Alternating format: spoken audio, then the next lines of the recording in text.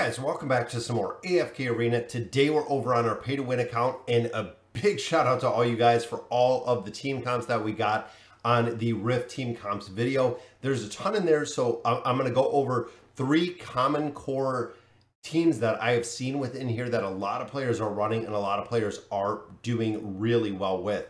So getting into the Temporal Rift, looking at the Rift itself, we're going to go ahead and battle, and we are going to get rid of these heroes. Be very careful. Looking at this lineup that they put right here, you can notice I have Grez and I have Thorin. Every single other hero is support. Now, I don't know if that's because I built the support tree when I built out the Temporal Beacon. So we have the support tree right here. Tank tree is still pretty high, but ultimately the heroes that it placed in here for me, these teams are not going to work, and these teams are not going to work really at all. Due to the simple fact that I only have Grez and I only have Thorin in here.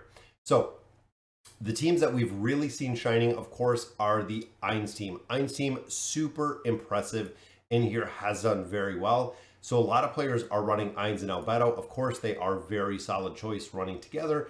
Ainz is going to give a solid buff to, or Albedo is going to give a very solid buff to Ainz. Another one that they've been running is Arthur. We've seen Arthur over Ezio, over the Prince of Persia. We have seen Arthur run within these formations, working very well.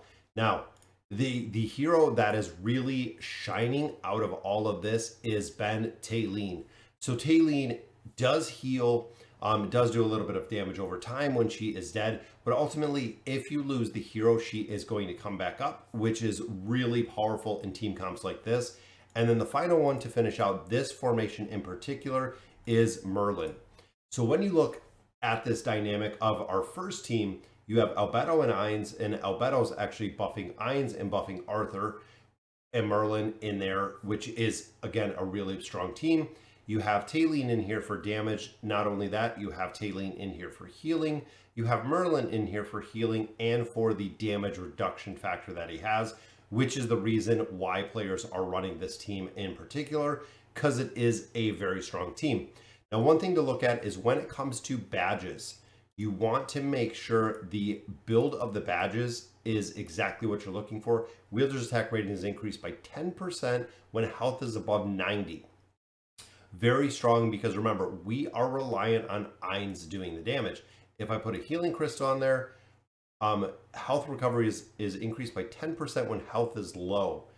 Chances are with Talene and with Merlin, we do not want the health low. If the health is getting too low and this is triggered, I feel like we need something different in our formation. Then, of course, if the wielder is dealt high amount of damage within 3 seconds, the following damage shall be decreased by 25% for several seconds. As you can see with the badges, they are not very particular to, hey, it's several seconds. Is it 2 seconds? Is it 4, 5? It doesn't say exactly how many.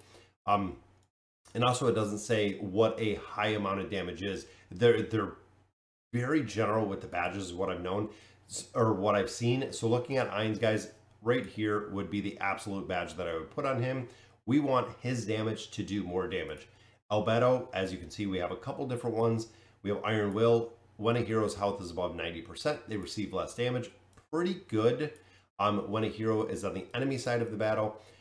I do not like this one as much because the chances of the hero being on the enemy side of the battle, it is very RNG with how this is going to work, because essentially if Albedo is on the allied side, we are not going to have any effect short of the stats from some of these badges. We have the Guardian's Charge. If 2 or more enemies are within range are struck with a normal attack, receiver damage received by the wielder is reduced by 5%. The Mark of Water, this is a crowd control. When suffering effective crowd control, the wielder shall receive 20% less damage for the following 3 seconds. So not too bad overall with that one. And then, of course, every time the wielder triggers an ultimate ability, the cooldown time of other abilities is reduced by 1 second, and the hero's defense rating by 25% for 3 seconds. So that's actually not a very bad one to use. Some of the other ones, of course, when it comes to the healers or when it comes to the support class, you can see they put Seal of Punishment on everyone. Several seconds after damage is dealt by the wielder's normal attack, damage received by the target of from the wielder is increased by 5%. Now, I'm not worried about Merlin doing that much damage, but an artifact like Divine Mercy, wielder provides a hero with low health an additional 25 energy points. When they are healed, we know Merlin is going to be healing all the time, so that is a very solid badge because we know he is going to be healing. There's actually a couple other ones that I liked, which there's one that does the crit right here. 3 seconds after the wielder uses their ultimate ability, all allied heroes will have their crit rating increased by an additional 10%. Now that one is pretty strong when the wielder uses the ultimate, so we know Merlin is going to ult right off the bat because we have the 9 of 9 furniture, meaning that crit rating is going to be increased by everybody on the team because he is going to be ulting right off of, or right in the very beginning. So again, very strong artifact right there. Now, the second team that we've been seeing working very, very successful is the Ulna Grez team. So a lot of players, again, have reported Ulna Grez has been working super well for this one. Running Ulna with Grez, running some additional crowd control. Now, a lot of players are running Daemon with this one because Daemon will scale. Some have been running Oden, again, due to the scalability of either of these. I prefer Daemon because of the shielding ability. We do have a couple badges that do offer shielding ability. And then some players have been running either Silas or Desira, or actually running both of those. So doing double support here, allowing all of the other heroes to really scale, which in my opinion, is a pretty interesting combination. A variation of this that we've seen is actually dropping out Desira, which if you do not have Desira built, some players that I've seen are running Athalia. So very strong combination because you still get the 5 set bonus or running all the Greatborn team. But Athalia does have the ability to move within formations depending on who you're fighting. So again, this is another team that we see. Now, the problem that I find with this, or the problem that I can see with this, is the support heroes if you use a support hero. This is almost set up where you have to have double support heroes. So running a Silas and a Desira together could be very beneficial just because of the support element and the continuous element that we see here. So running actually 2 healers together can work very well, and being reliant on the badges and the power of the other team comps that people are running in here. Now, another big thing that we've seen coming out of here, and this is kind of our second team comp that a lot of players have been running, is the boss team comps. So combining kind of team 1 and team 2 really works for the boss comps. We've seen Albedo and Ainz in the boss team comps with Grez, Talene, and Merlin. So Grez seems to be the absolute boss killer, just like we've seen in the past. I tried Soros out. We've seen the Speedy Lizard has actually worked pretty well. But ultimately, Grez is very strong with the minions. The minions will actually come up and they will provide that Shadow Shield to be broken, doing damage. It works super well. So a lot of players are running Albedo and Ainz, and then we're seeing Grez in that team comp, as well as Talene and Merlin.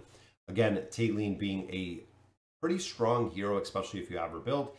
If she dies or takes a lot of damage early, she will come back up. Merlin for the damage mitigation, allowing the team to work really well. And then, of course, Albedo buffing up Ainz to maximize the damage. But that has been the most frequent boss killing team that I have seen. Now, the other one that was pretty interesting, again, coming up, I brought up some of these team comps, is a lot of people are using the Speedy Lizard.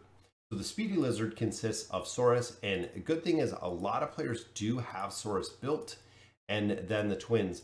The higher that you do have this team built, works very well. I tried the God tier comp. If you remember the first time I did try the God tier comp, it worked okay, but it burned out a lot faster than I thought it would. And ultimately, it was a pretty difficult team comp. So the Speedy Lizard is actually the third one we're going to look at that a lot of players have been running. So the big thing with here is you have Rowan in here for support. Now, he does very well with support. Unfortunately, within the Temporal Rift, he doesn't heal or doesn't have the damage mitigation that I would like to see from a hero. He works really well using potions when you need to, but to really make this team work in particular is Saurus with that plus 30 signature item. So now when Saurus gets 5 stacks, he will actually use, or he will heal the team, which is further kind of put on by the twins. So the twins will cast their ultimate ability, allowing Saurus to get those stacks faster, allowing him to heal faster. Aziz is going to feed energy to this entire team, almost like a super cycle, like what we see with the God tier comp. So Aziz is going to feed to the entire team. He is also going to have the attack rating reduction, which is really strong. Plus, he's going to have the crowd control aspect with his feeble mind ability. Tassie in here, we have the slumber and we have the banish ability. Very strong crowd control. And then again, this team is a team that we've run through a lot of the trials of God that have worked very well to really push in the campaign. So this time I'm actually going to try these two particular teams. I'm going to go through, I'm going to set up all the badges, but I'm going to try the Ainz team is going to be my first team. I was thinking the Speedy Lizard, so actually running the boss comps with Saurus instead of Grez, see exactly how that works. And ultimately, if it doesn't work out very well, we can reset this formation. We can go back to square one. But again, just to recap, Ainz, Albedo, Arthur, Talene, and Merlin, very strong team comp that players are running in here. Team number one. Team number two, running the Speedy Lizard. We've seen Saurus with the twins, Aziz, Rowan, and then Tassie. And team number three is Grez running with Alna, the Alna Grez comp in there. Again, a lot of players do run Damon. I've heard and seen a couple players that are running Oden and then running double support. So running Silas and running Desira together within that team comp, guys. So let me know in the comments what you guys think. Very cool to see the Temporal Rift. A lot of players are super disappointed that regardless of how many floors they're pushing, it's skipping back to 25. I don't know if this is going to be the basis of where it's going to be.